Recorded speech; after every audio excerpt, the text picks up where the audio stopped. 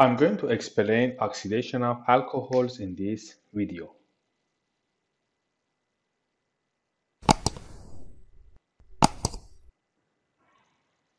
I'm going to separate oxidation of alcohol for primary alcohol, secondary alcohol, and tertiary alcohol, and see what are their differences. This is a primary alcohol. If we oxidize primary alcohol with any oxidizing agent, these two hydrogen, they're separating from this molecule. So this molecule losing hydrogen and oxidize to this structure. Because this oxygen and carbon, they lost hydrogen, they need to have another bond together. So the single bond will convert to the double bond. And we also have one hydrogen here. So this alcohol is primary because this carbon that attached to the OH is primary too. And our product here is aldehyde. However, aldehyde is not a very stable compound. It can easily oxidize and convert to the carboxylic acid functional group. So depending to the oxidizing agent, we may have aldehyde as a product or we may have carboxylic acid. If we have secondary alcohol, like this example, then oxidation of secondary alcohol, it only produces one product. Single bond CO convert to the double bond. So we have a ketone as a product. Again, these two hydrogen will eliminate from our structure. So this alcohol was secondary because this carbon was secondary carbon. But for tertiary alcohol, there is not any hydrogen on this carbon. So oxidation of tertiary alcohol, it won't happen. So we have no reaction. So I'm going to explain some common and famous oxidizing agent for oxidation of alcohol, but there are too many reagents. Actually, we cannot explain all of them in this video. CrO3 dichromate anion, it can be either sodium dichromate or potassium dichromate or chromate anion. All of these three, they're using under acidic condition and they convert to chromic acid. So using any of these, it gives us the same result. The other reagent, we can use potassium permanganate. We may use PCC. I explain later in this video what is it. And we may also use DMP. I'm going to start with secondary alcohol. When we have a reaction of secondary alcohol with any of these oxidizing agent, our answer is always same. All we should do is converting of this single bond with oxygen to double bond. So the product will be a ketone. So let's say we are going to use chromium oxide here. Or let's say we would like to use potassium permanganate. Then we will have same product. Here is another example, reaction of secondary alcohol with DMP. Then we have a ketone.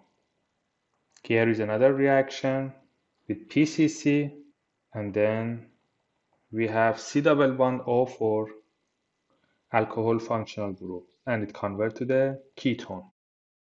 When we have primary alcohol, this is the structure of our alcohol. We should have a CH2OH.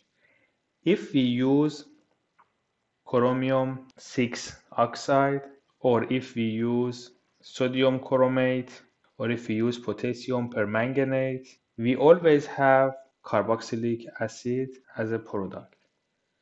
So the whole CH2OH convert to the carboxylic acid functional group. But if we use PCC, PCC is a mild oxidizing agent, and this is the structure for PCC. Its name is pyridinium chlorochromate, or we say PCC. PCC is mild and it can only oxidize the primary alcohol to aldehyde. Normally, the solvent for PCC is dichloromethane.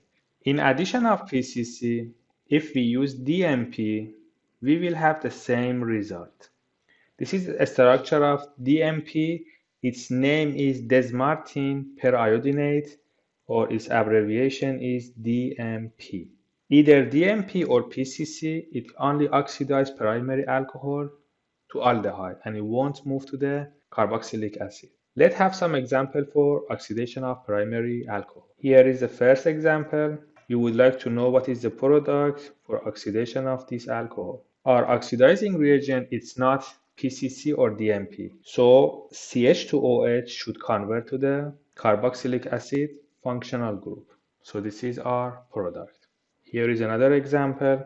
Again, we have CrO3. CrO3, it oxidizes primary alcohol to carboxylic acid functional group. So we should repeat everything and just convert CH2OH to carboxylic acid. Here is another example. If we oxidize this alcohol with PCC in dichloromethane, PCC oxidizes primary alcohol to aldehyde. So we write everything, then CH2 convert to the aldehyde functional group. Here is another example. We use DMP. Same thing for DMP. We need to convert CH2OH to aldehyde functional group. Here are some more examples. The first example, this carbon, it is a secondary carbon because it's attached to two carbon. So our alcohol is secondary and it's oxidized by DMP. So all we should do is repeating the whole structure, and instead of single bond oxygen, we should put double bond oxygen. The second example, we have a primary alcohol. This carbon is primary, and because we don't have DMP or PCC, the product should be carboxylic acid.